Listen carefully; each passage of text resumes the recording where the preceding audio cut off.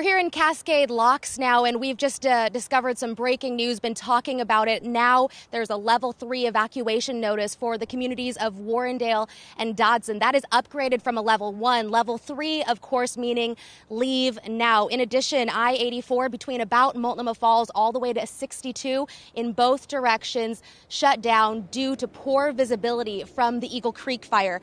That fire broke out this weekend, over Labor Day weekend, is at about 3,200 or so acres as of our last update, and is 0% contained. Right now I'm joined here by Lieutenant Damon Simmons. He's the point person for the Eagle Creek fire. And Damon, what can you tell us about the firefight right now? So this fire today, it really increased in size, and the reason for that is that we had that east wind come through that we were concerned about. That came through and it started pushing the fire to the west, and that's what's threatening those two communities right now. So those two communities are on an increased evacuation level.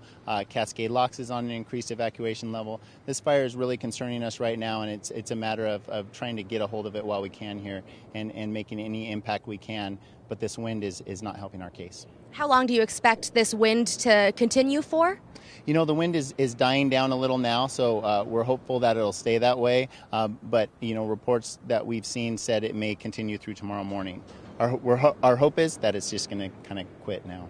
And I know that you said that crews right now are really trying to get a handle on this fire. What additional crews have you sent to the fire line? I know not too long ago I saw a pretty long line of trucks headed that direction. Yeah, we just sent 2 additional task forces. That's 5 engines in each task force up towards the fire to do point protection around structures. Also, Forest Service resources, ODF resources are in there working to protect structures and working to keep that fire contained as best we can. When we got winds like that, though, it's giving us spot fires that are moving out. Do you have additional air support as well?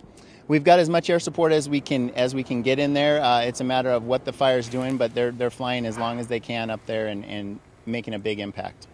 Okay, and what would you want to make sure that the communities of Warrendale and Dodson know? I mean, obviously we can't stress enough that it is under a level 3 evacuation, which means get out now. The biggest thing is that we really do want them to evacuate, and that gives the firefighters the opportunity to really take care of their structures.